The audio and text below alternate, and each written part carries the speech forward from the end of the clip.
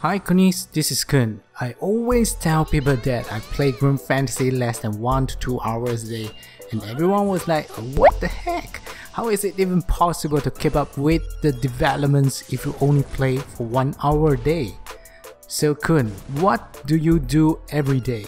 And what is the most efficient way to play Granblue Fantasy?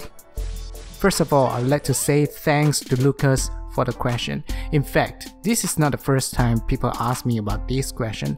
I will try to share you my daily routine today with a more logical approach and also 3 easy concepts to play Granblue Fantasy in a more efficient way. Granblue Fantasy is designed based on the structure of a pyramid. It is very similar to the food pyramid we all know, which very much reflects the situations here in Granblue Fantasy. But food pyramid is not suitable here. I know you guys love Jita, so I have prepared a Jita pyramid for you guys to savor. First, we need to break down all types of raids or quests and categorize them based on the structure of this pyramid. Secondly, we need to break down the player base into a few groups according to player rank, in order for me to show you that no matter what your rank is or where you are standing on the pyramid, you only need to do the most basic things to play Granblue Fantasy in an efficient way. I personally think that the player base of Granblue Fantasy is very similar with the breakdown of social economy in real life. However, we don't want a complicated lesson here, so I will just very roughly break them into 3 groups in this video. First, we have top 15 or top 15% of the players whose ranks are around 190 to 250. They are standing at the top of the pyramid, but the population is the smallest. They are looking at the finest things in the game. And then we have middle 35. 35% of the players whose ranks are around 120 to 189. They already have their basic needs fulfilled and they are looking for something extra.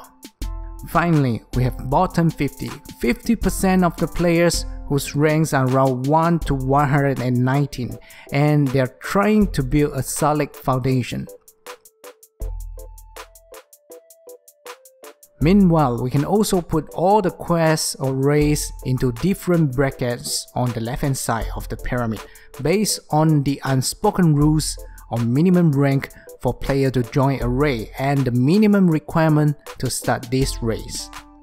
As you can see, the rig highlights are the most important quests or raids, which you want to do as many times as possible, because they are the pillars of your strength. You need fodders, weapons, and materials from these quests to host all the other raids in the game or move further to a higher rank. These quests have the priority. I would always finish this quest first, if I remember or if I have time. Arcarium is important because you only get 1 ticket to enter Arcarium every day. If you don't use it, it is going to be wasted. Casino is not the key, but the potions and the pills in the cage are valuable, so remember to exchange for these items every day. Free rupee gacha is a good source to obtain plus bonus. You don't want to miss it as well. Hard Plus, Omega, Impossible Omega, Omega 2 and Primus Trials. These are all the essential parts of this game. From pendants, animals to weapons, no matter you're a cash player or free to play player, you need a lot of resources from this quest to grow. Event dailies are also important because the rewards are usually crystals or gacha tickets. You don't want to miss them. The yellow ones on the list are less important, but they're crucial because we need items from these raids to host high level raids and craft weapons. However, about the white color ones, they're in fact the least important quests because they're not necessity. You only need to touch them when you want to achieve certain goals or craft a certain weapon. Now you can see the answer very clearly. No matter how high your rank is, all you need to do is to focus on the most basic things. What's more, these quests, these necessities are all located at the bottom of the pyramid, which means everyone can complete these tasks effortlessly. If you are very busy with the work or school and you don't have much time to play, you can basically skip all these white or even yellow color quests because they're usually more time consuming. If you take me as an example, I don't play hard mode Lucy at all. Although it's very fun and challenging, I don't want and I have no intention to do it because it sometimes takes more than 1 hour to finish a Lucy raid. If I do it 6 months later, I probably only need to spend something like 30 minutes to 1 hour to complete a raid, and we still get to enjoy the same items or drops. Honestly, I think we have to ask ourselves this question when we are playing a game. What is your goal? For me, my goal is very clear, just one goal. I want to perform well in the next guild war. So let's say the next guild war is going to have fire bosses. I will try my best to boost and focus on my water grid for the next 1 or 2 months so that I won't become a burden to my guildies.